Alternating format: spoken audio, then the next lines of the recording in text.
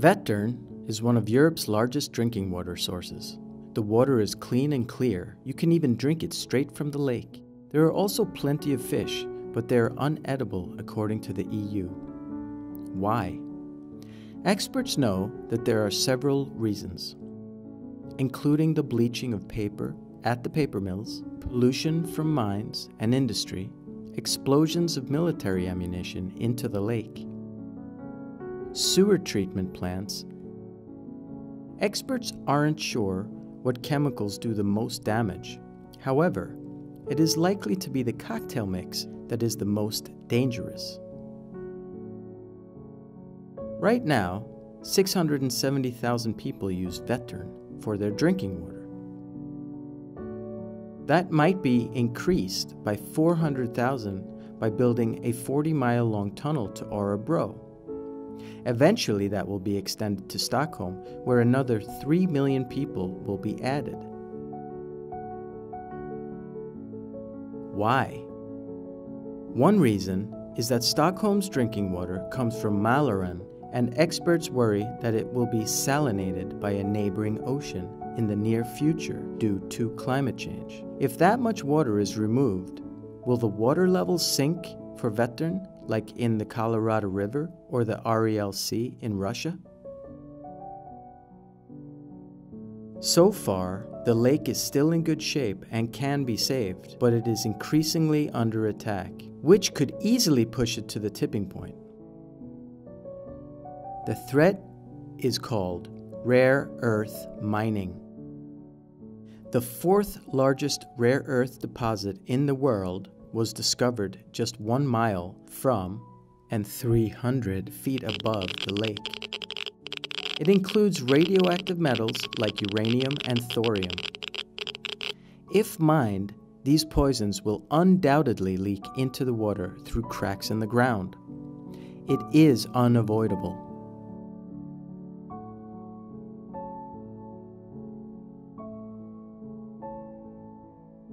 Why would anyone mine so close to such important drinking water?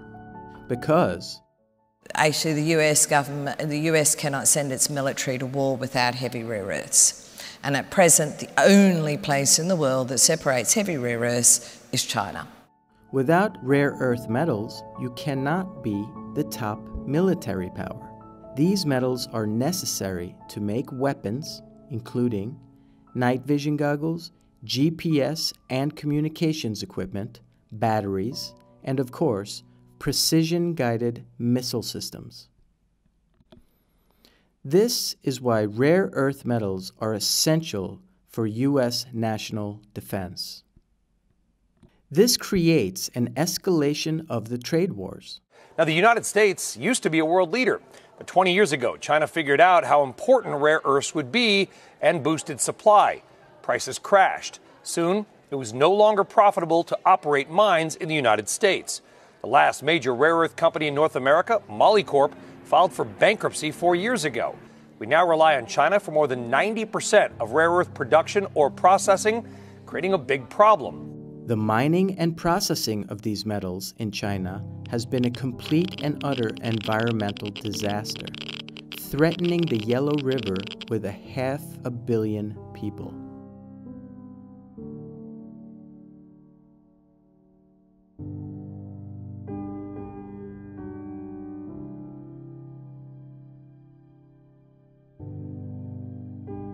Despite these environmental threats, Sweden is under extreme pressure from the EU to mine regardless of environmental consequences.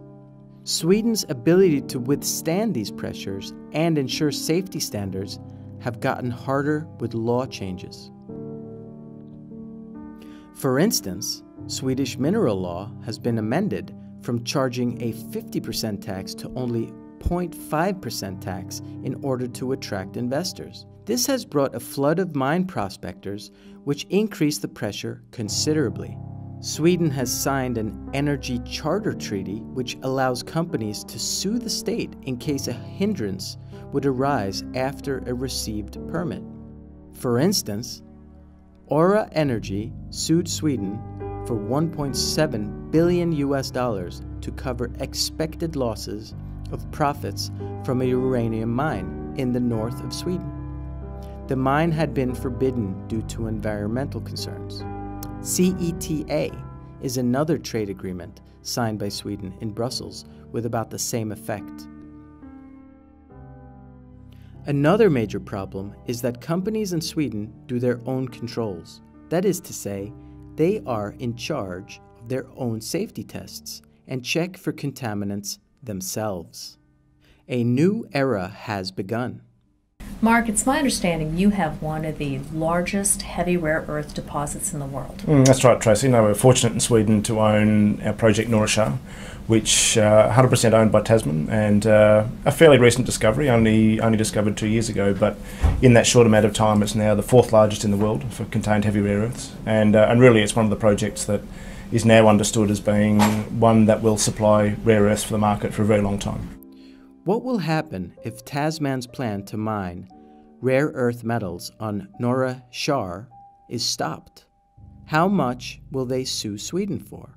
Is Tasman just looking for the chance to sue Sweden, or perhaps to sell Norra Kärr to the Chinese? The new miners are paper pushers, miners in suits. What is most important, water or military power? The magic formula for getting projects like these through is still: the solution of pollution is delusion. It isn't just Sweden that is under attack. Trump is trying to buy Greenland due to its rare earth metals. Beneath its vast ice cap, Greenland is thought to have large deposits of zinc, copper, gold and uranium. The Chinese already have a stake in a company mining the country's mineral wealth. This is an area that is opening up. Essentially, this is the frontier in terms of mineral exploration and exploitation. And there is a giant tug of war going on in that frontier between China and the US. Okay. You see rare earth metals and minerals being used in everything from lasers to guided missiles to fighter jets. Just to put this in perspective, one F-35 fighter jet requires 920 pounds of rare earth materials. That's according to a 2013 congressional report. Wow. Okay. So there are very broad implications.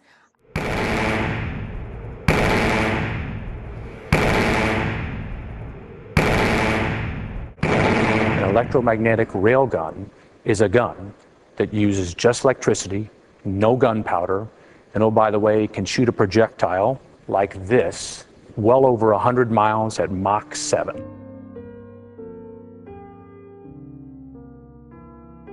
Rear Admiral Matthew Plunder is the chief of naval research which developed the railgun. That chunky object is the projectile. An electromagnetic pulse propels it down the barrel, creating a fireball of molten steel. A slug that big, going Mach 7, puts a hole through 6 half-inch steel plates this big. Just this little slug. Went through all of these? All 6 of those. There's not a thing in the sky that's going to survive against that. Someone may be sending a multi-million-dollar missile at us, and I'm going to take it out with a $25,000 projectile round. I'll take that trade every single day.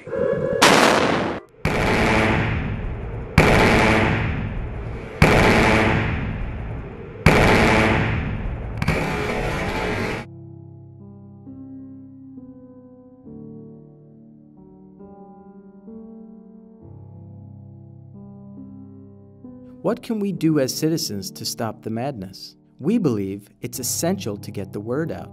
Therefore, we urge you to share this video with as many people as you can, and please hit the subscribe button for more important videos like this. We will continue doing exposés in this fashion. So please stay tuned. Thank you.